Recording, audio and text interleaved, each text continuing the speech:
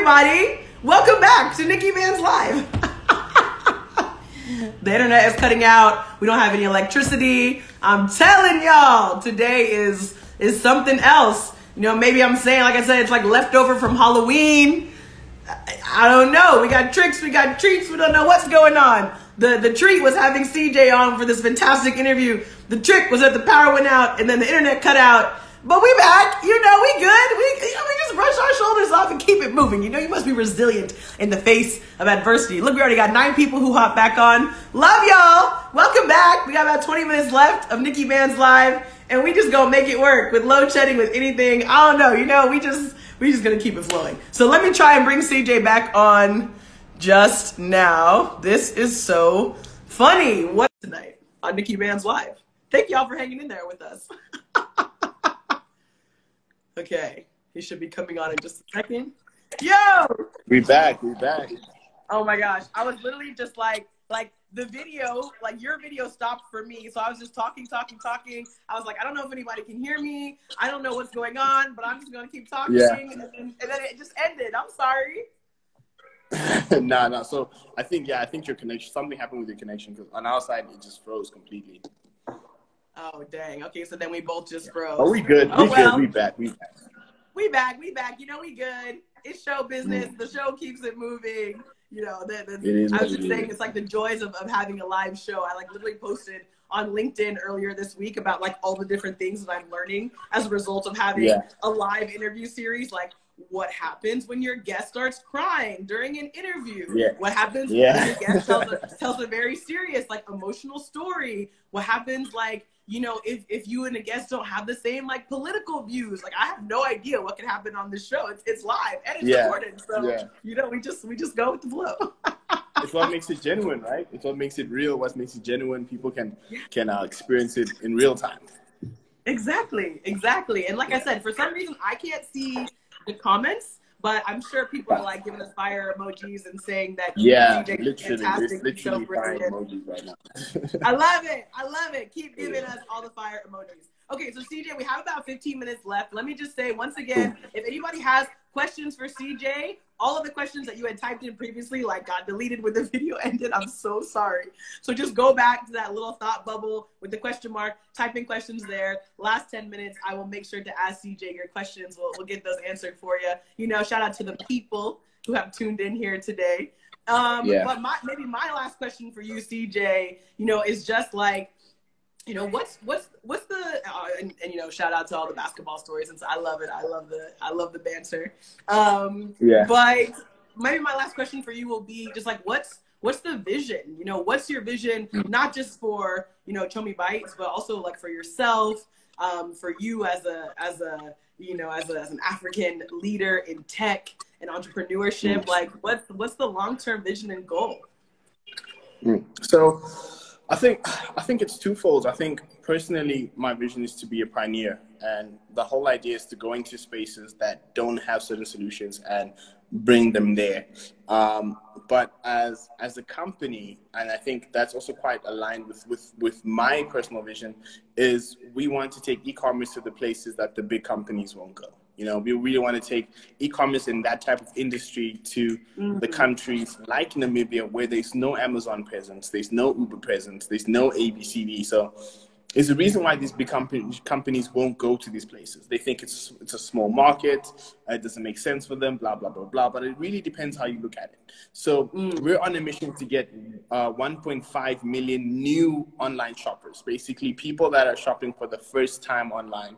And the reason why we launched Chommie Bites, because it's low-hanging fruit, right? It's basically we think it's like the easiest way to usher someone into this e-commerce purchasing industry. So you need to understand, in African context, not everyone's exposed to Uber and all that kind of sense. Like, for example, on our side, so for thousands of people, we were the first things they ever bought online. We were the first interaction with purchasing a good online in that type of sense. And the reason why we care so much about this e-commerce space is because it may be the one thing that can give everyone an opportunity to make an income, right? If we can really cultivate an online digital marketplace, anyone with any type of product or idea can put it online and sell it to people, and people will actually buy it, you know? So this 1.5 million new online shoppers is not going to be just our shoppers. They're going to be shoppers for other people as well.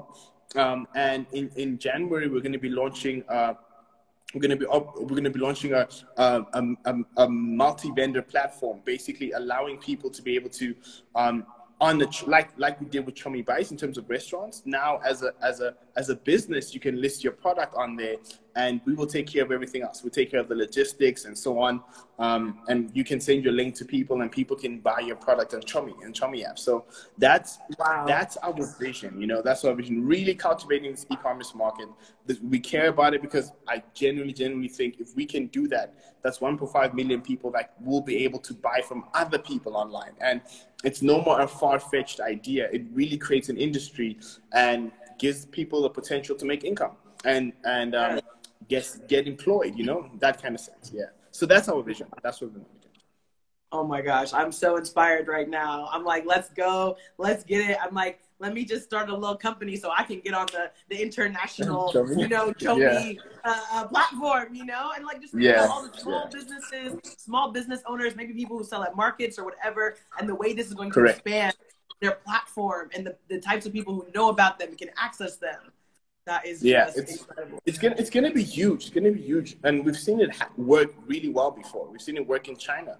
You know, majority of the companies in China are trading across city, across country with WeChat. You know, it's what opens up the marketplace. And you know, with majority of the population in China actually being considered poor, I guess, lower income individuals, they've sort of shifted their mindset to becoming traders. Everyone is a trader. Everyone has something to sell, whether they're having a little grocery kind of store with like vegetables and stuff, or they're making cell phone covers or something. But the marketplace and like that WeChat and the people's understanding of e-commerce allowed them to be able to access that market. So for us, someone now will be limited to their location. A lady that's selling vegetables in a certain area of town is limited to the people selling there. But as soon as we understand and grow the online market, she can sell to everyone in the city. She can sell to people across country, people in other countries, you know? So it really just opens up, it really opens up the market. And I think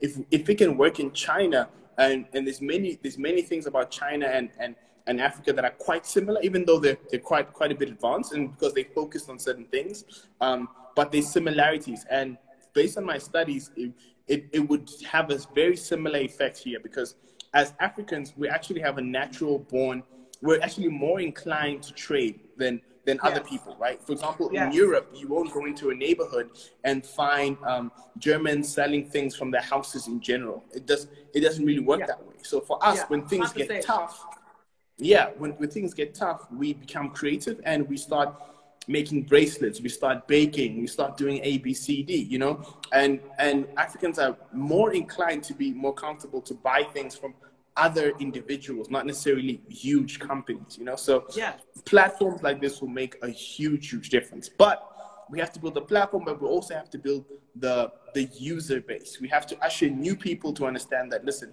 this is a real thing and you can trust it. And there's a lot of work that goes into that. And that's what we're looking to do with Chommie. So with the 1.5 million new online shoppers, that's what we look to bring them into the space and then allow them to trade with each other, and obviously including us, but bring them into a place where they can bring value. Yeah, that's it. Yeah, you say that's it. Like, no big deal. 1.5 million across the African continent, across Namibia, and e-commerce. Yeah, that's it. You know, that's all. Oh my gosh. Okay. This is just so incredibly motivating. And again, these solutions that are born and bred locally to meet the needs of local people and local communities is just, it's the future, right? Africa is the future, and Africa is now. And you are just demonstrating that all the way. So before I pass it over to the people who have asked questions, and remember, we got that little bubble on the bottom question mark. Go there, ask some questions for CJ. I'll be reading this out in just a second. So before I go on to that, give us all the plugs, all the shout outs. What should we be following? How do we get involved? Like, plug all the things for us, yourself, your businesses. We trying to follow, we trying to support. Yeah, so I think the real thing you can do is just like follow Chommie Bites. Obviously, download the app, let your friends know about it, support the little businesses that are on the platform. We have a lot of small restaurants that are pushing orders and stuff like that. And yeah, and just try and get involved in this e-commerce space. I think your participation in that actually goes a long way, because just by getting involved and getting more people in there, we're creating a larger market for small businesses across Namibia and so on, you know? So, yeah, follow Chommie Bites, like, whatever. Me, you can see me here, so you can follow, and if you have any questions, I'll also answer and stuff like that, you know, the usual. Hey, I love it. I love it. At CJ_the_connect. If you want to follow CJ on Instagram, if you're trying to follow me at They Call Me Bands, we are here for you and for the culture, for the community. All right, I see we got a couple questions in here, so let me throw it over to the people real quick. Okay, simple question. A real simple question from my friend Julia in Mozambique. Julia's asking, does CJ stand for something? It does, but it's actually my secret. It's like my like holy grail of secrets. I don't tell anyone. Like, no one knows what CJ stands for. It's a nickname that I got when I was like 10 years old. It's really embarrassing, and only like a handful of my friends know it, and they know if they tell anyone, I'll literally shoot them in the foot. So, my gosh. So it's like my kryptonite. No one knows. It's just one of those things. So I'm sorry, but it's one of those things I can't tell you. Ooh, okay. Well, now we're all intrigued. Now I'm like, okay, maybe next time I interview you, CJ, we'll have the NIKKI BANZ exclusive, you know. And maybe we'll get into that, or maybe you're just gonna take that secret to the grave. I'm taking it to the grave.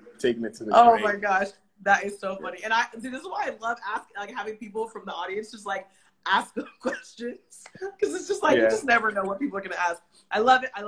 Okay, the other question. Okay, there's a question in here from Charissa. I don't know how to say it. Teresa NB. For effective brand communication in Namibia, what's the key point to focus on? So absolutely have to focus on your user, right?